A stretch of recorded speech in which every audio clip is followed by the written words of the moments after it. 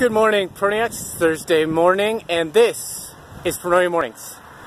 Today I'm sharing with you my workout, which was an hour and 15 minutes of hill climbs with intensity on the bike, and then followed by immediate 45-minute easy run.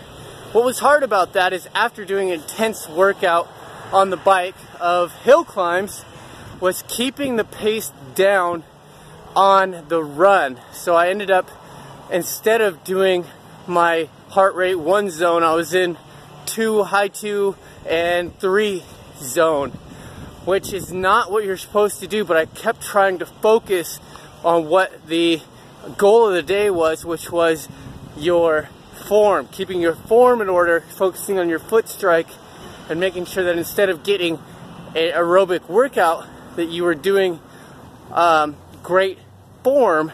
And that in turn made me feel like I was having a lot of energy and wanting to do more, but holding back was the key to this workout.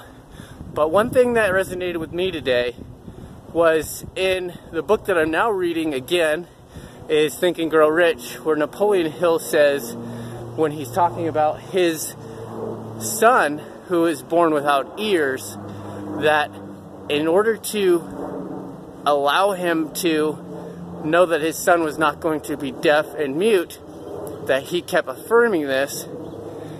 He states that with a burning desire with faith pushes aside reality. I'm going to repeat that.